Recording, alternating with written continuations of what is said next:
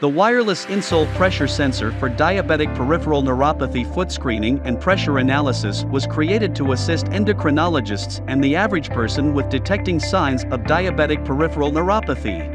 By using a pressure sensor coupled with a temperature and humidity sensor. The development process of the design of the shoes started by having a consultation with an endocrinologist.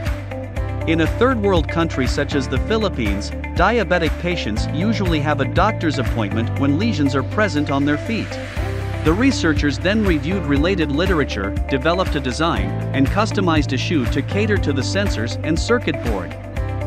3 different pressure sensor was used based on the 3 design options. Piezoelectric sensor, which converts physical stress into energy, thus has an output of electrical properties.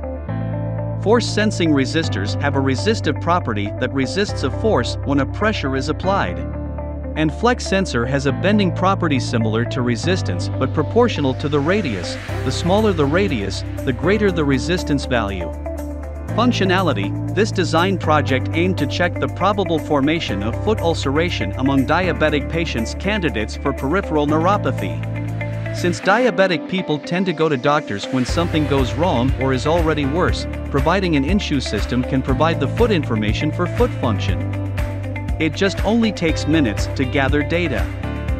With the help of an endocrinologist, he can provide analysis based on the foot pressure information. This can also be further improved for other real-world applications, such as having a specialized shoe based on the foot structure. How it works: the wireless Insole for diabetic peripheral neuropathy foot screening and pressure analysis provides pressure on the foot.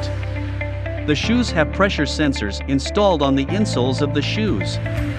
16 pressure sensors are installed, and 1 humidity and temperature sensor are installed. With the use of an application, the data can be processed for easy understanding and information access. Having something like this will help endocrinologists and help people with diabetes understand and avoid getting complications regarding diabetic peripheral neuropathy.